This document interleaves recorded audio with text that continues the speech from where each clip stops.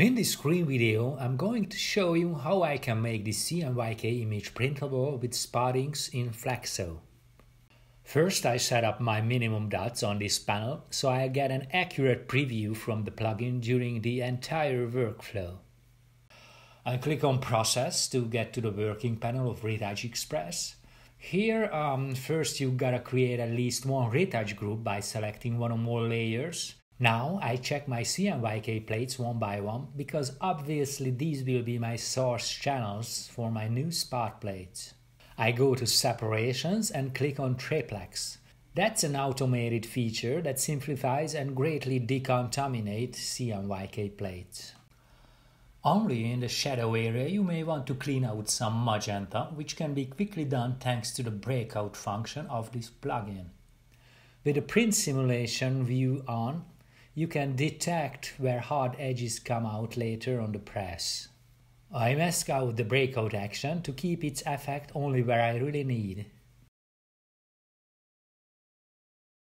Then I go to the black plate and repeat the pre-cleaning process that I applied for the magenta plate, again with the help of the breakout function.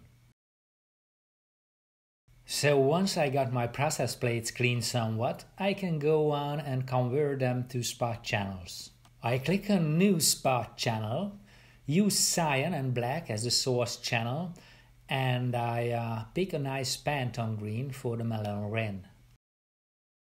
Then I turn on black temporarily as an underprinting ink under the Pantone green. I create my second spot plate now, using magenta and black this time as source channels, and pick Pantone 185 red. It appears in my channel list. Finally, I change my original process yellow plate to a spot yellow.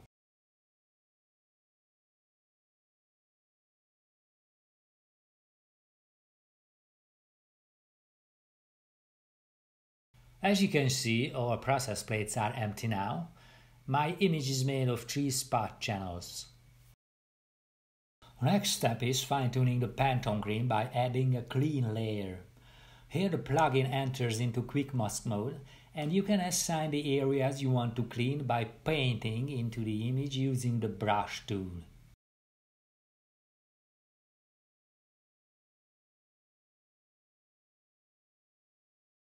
I repeat the same step on Pantone 185.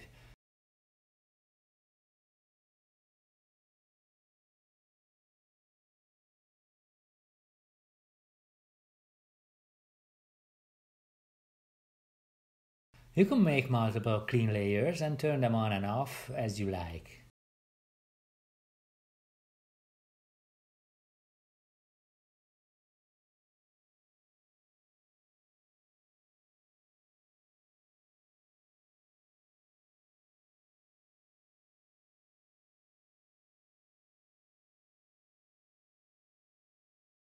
Again, the same cleaning process for my Pantone yellow.